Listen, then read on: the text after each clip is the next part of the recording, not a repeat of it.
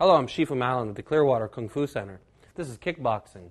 I'm working on four move combinations. This combination is called rear knee, upward elbow, rear leg round kick, reverse punch. Okay, I'll demonstrate it for you mid-speed, then slow, then fast.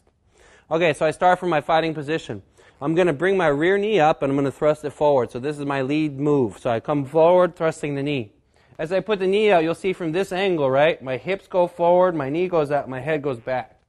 Okay, so I throw the knee. One. Boom. I land. I bend the knees, and I bring that right elbow straight up, and this is an upward elbow. Boom. As I do this, my weight goes forward. My body turns, and the elbow pushes out. Now from here, I bring the elbow in. I throw my left leg round kick. This round kick can be done mid, low, or high, depending on your flexibility. Here, I'm going to go ahead and do it high. Land, and then come over with my reverse punch. Okay? Slow speed for you. Here, I lean down, I throw the rear knee up, body goes back. I step down, upward elbow strike. Now again, you see the rotation in my shoulders, pushing the elbow out.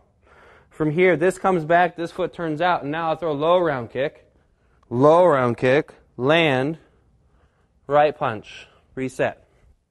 Okay, going the opposite way.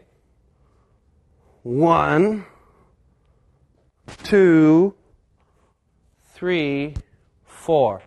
This combination is good because it's mixing up all the different parts of your body. You're using your knees, your elbows, your foot, and your fists. One last time, normal speed.